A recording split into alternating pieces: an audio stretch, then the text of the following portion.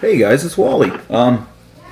Yeah, so we're gonna do the final Homebrew Wednesday of 2019. So it's Tuesday nights, so tomorrow's Homebrew Wednesday. Okay, we'll get that out of the way. So I've managed this year. I've done a Homebrew Wednesday every week. Every week, I'm pretty sure every week. So I've done 52 of them. So I'm gonna crack a somewhat special beer to me. This is a nondescript bottle, but this is a 22-ounce bottle of Brett Kick Nate. So this is 100% Drop Kick Nate, fermented out with, well, it's Drop Kick Nate, grain bill, hop schedule, fermented with Brett C. So it's WLP 645, I believe is what it is. So yeah, it's been in the bottle now for, I think, probably well over a year. So I'm going to go ahead and crack this one. It's been in the fridge for a couple days. Got to give it about a week or two. I'll crack this one and get into a glass, and hopefully I don't make a mess. And we'll talk about, just talk about some stuff that I got accomplished, that I feel like I've got accomplished this past brewing year. Nice smoke.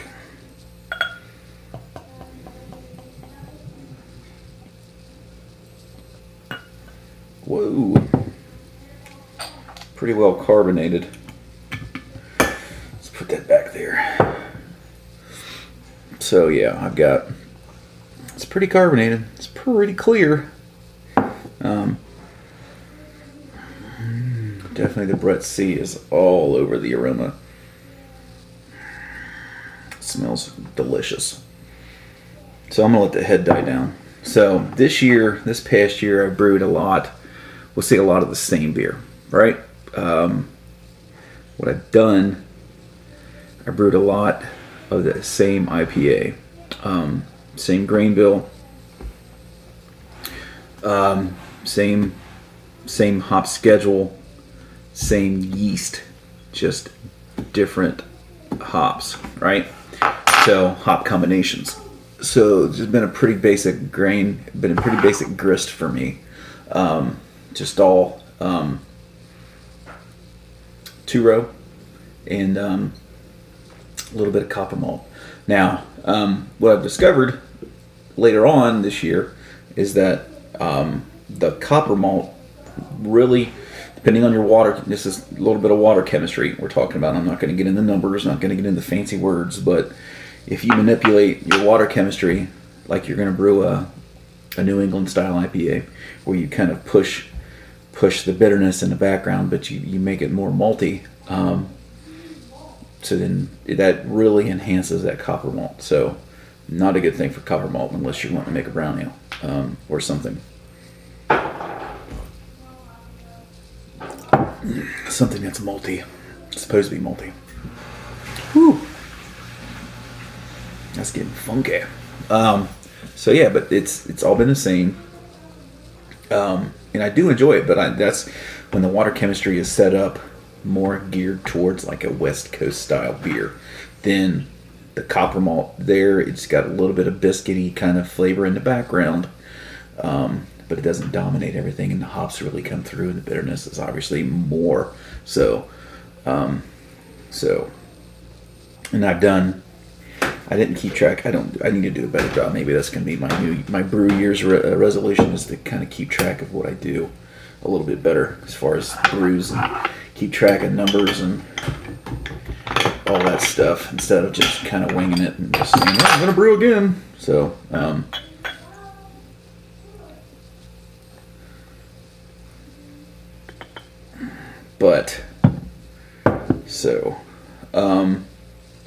so yeah, I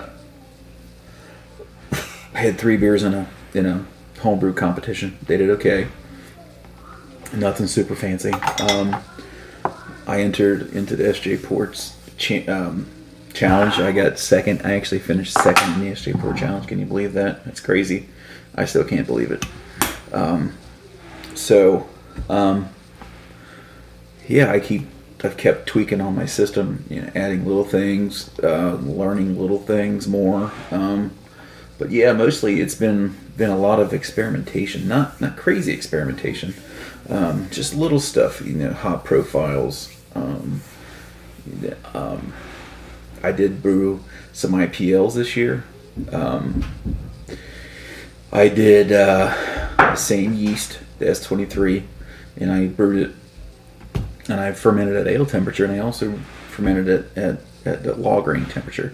Now I use the Brewlosophy quick lagering technique, and like I say, S23 is at ale temperatures is very clean.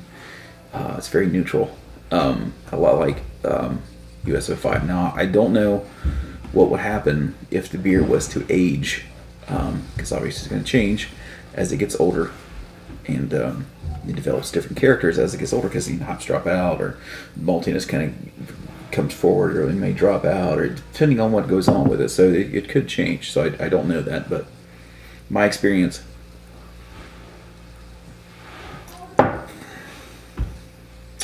It's been a long time since I had a bread beer, and that's, the body's really kind of thinned down on it. Not that it's a really heavily bodied beer to begin with, but it's got that kind of fruity kind of funk that Brett beers have. It's nowhere near. It's not dropkick neat anymore. The Galaxy and all that stuff, it's all gone. It's just a Brett bomb. There's a little bit, almost like a tart kind of grapefruit in the background. So let's get back to talking about beer, about what I've done. I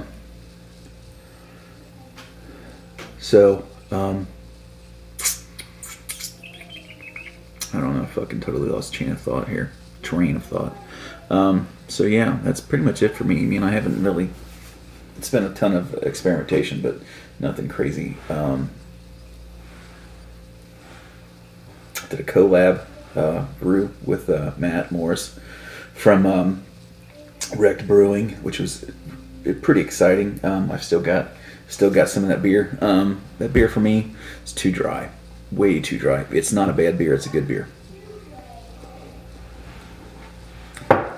But for my palate, I think it's a bit dry. It just needs something, maybe a little lactose, maybe something there to maybe ferment a little higher. Since it's Saison yeast that we used, it really dried out. It just went down to almost nothing.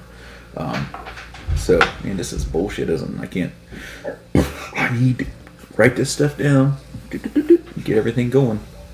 So going into 2020, I think the first beer I'm going to brew, I'm thinking I'm going to go ahead and rebrew my SJ pour beer, my IPL, and I'm really going to change. I'm kind of going to tweak the water profile, and I'm not going to do a whole lot to it. I'm going to tweak it more towards like a West Coast style instead of, mine's neutral. It's pretty neutral. That beer's water profile is kind of neutral. It's on the more bitter side of the water profile, but everything is kind of in that mid range where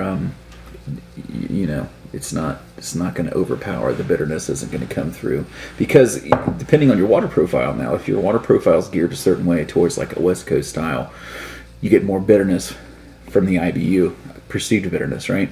Now follow me, because I don't know a whole lot of what I'm talking about, so maybe I'm wrong, but as you get more maltiness, you don't quite perceive the bitterness as much. It's still the same IBUs, it's just how it's perceived. So I think that's the biggest issue with the 2 brews ago. I'll call it the brown ale, the New England style IPA that finished more of a brown ale because of the malts that they have in there. But it's got copper malt in there, just a half a pound in it. It's really fighting for attention, and but it's actually drinking really good now. It's got a little bit of age on it. But it's the same IBU. It's the same IBU as the IPL that I got second place in, the SJ Pour Comp in, right? Same IBU level, about 55. Now, perceived IBU to the tongue, the nipple is a new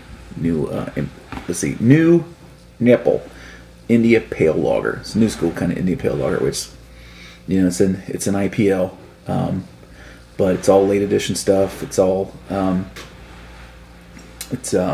new school hops. It's nothing really old school about it. So that's why I call it the nipple new school India Pale Lager. So, but the IBUs are similar. They're the same. With the beer I got on tap, and I changed the water profile so that it was more along the lines of a New England style, right? Keeps the haze, brings the malts kind of forward, your perceived bitterness is a lot less. That beer actually seems a little sweet. Now, it did finish at about 10-16, so it's a little bit sweeter than the IPL. Which I think it finishes like 10-12, 10-14. So it's not a whole lot of difference, but the water really changes everything, right? So I think that's where I'm kind of going to go this next year, 2020.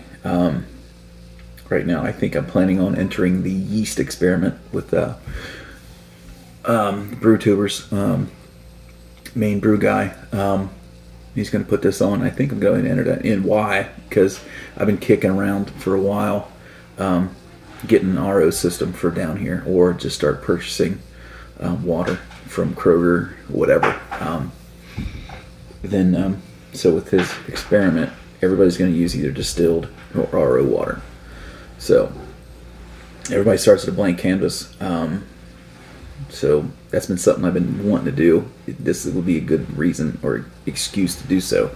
Not to go out and purchase an RO system, but I would probably go and just purchase water from Kroger in the 5-gallon carboys, plastic carboys. So yeah, that's probably what I'm going to do going down the road here.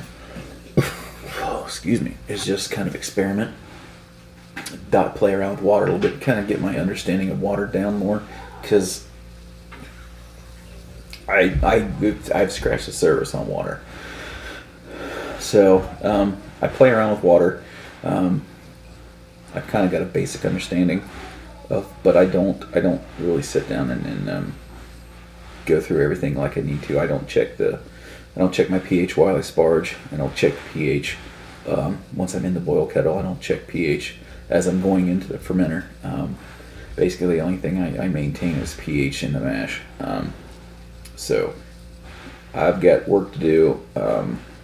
So I mean, hopefully this video makes sense, because I'm really feeling like I'm gonna have to erase it and start all over again, because I can't maintain here. So yeah, that's it for me, guys. I'm gonna finish this beer, which is dry as a freaking bone.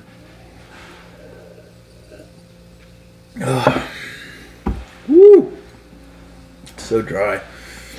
And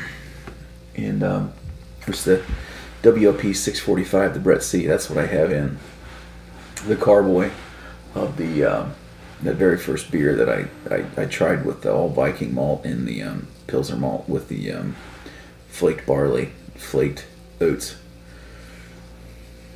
So I'm going to see. I might check that at some point, but I think right now I'm going to probably I may keg my last beer here. It's been cold crashing since Friday, so should be pretty good. All right, guys. Hopefully this makes sense, and I don't seem like a bumbling, stumbling, rambling idiot any more than usual. All right, guys. Happy New Year. Be safe. Cheers. I'll see you next.